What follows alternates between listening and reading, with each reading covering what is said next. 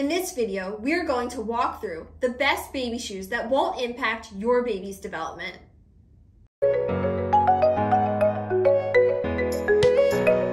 Hey, it's Morgan here with Passable Parent, where we help you improve developmental outcomes for your child and find the joy in parenting. I've been a pediatric nurse for the past 10 years, specializing in early childhood development. I'm also a new mom. Before we get started, don't forget to like and subscribe. So before we jump into the best baby shoes that won't impact development, I first want to start off and say that this is my cat Olive, and she would like to be featured on today's video. Okay, so before we get started, I just want to talk about how your child should learn how to walk first barefoot. So when your child gets to the age where they're starting to attempt to walk, you really don't want to put the shoes on them until they actually are able to take some steps without support barefoot. It might seem strange to you, but they're going to learn how to walk inside first, and that's usually done barefoot, and you really don't want to put shoes on them until they can figure out that first. I found from my own personal experience, actually taking your child to a shoe store and having them fitted for their first walking shoe is great.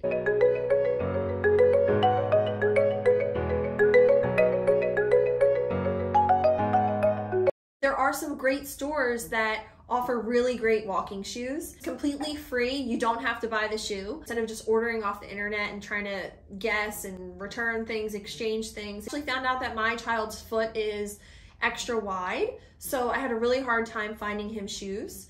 Taking him to get fitted for shoes at a local shoe store was a great investment. I was able to figure out his size.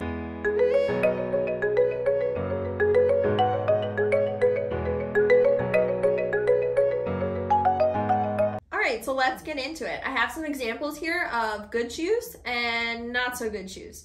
So let's start with the good shoes. So these shoes are great. I'm pretty sure you can buy them online or go to the shoe store. They have this brand of shoe.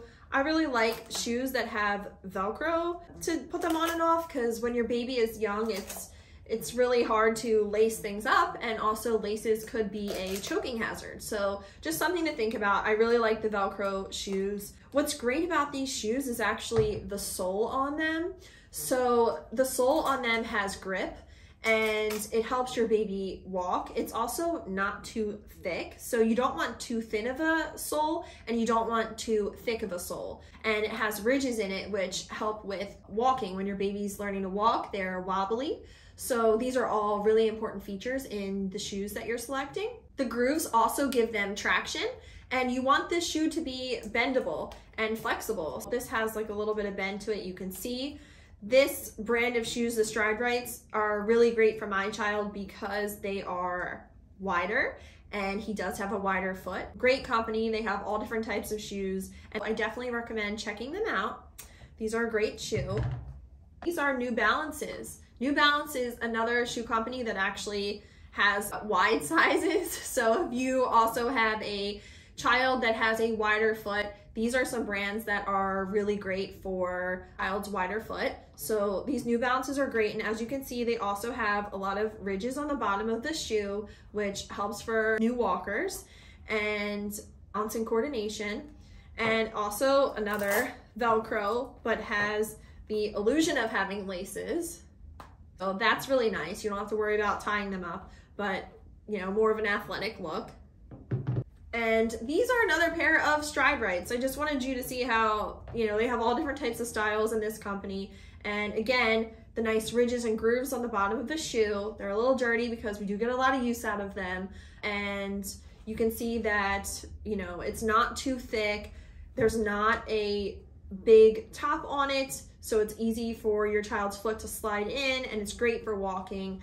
These are also really great shoes, and again, the Velcro, really like this company a lot. And I do just want to say, your baby's feet are growing so quickly, so you may not want to purchase too many shoes at a time, maybe just 1 or 2 pairs of shoes, because you know, it can add up and be pricey, and your baby's feet are growing and changing so quickly. So that's just something to think about. If you get joy out of having a lot of different shoes for your child, then by all means have at it, but their feet do grow very quickly, so just something to keep in mind.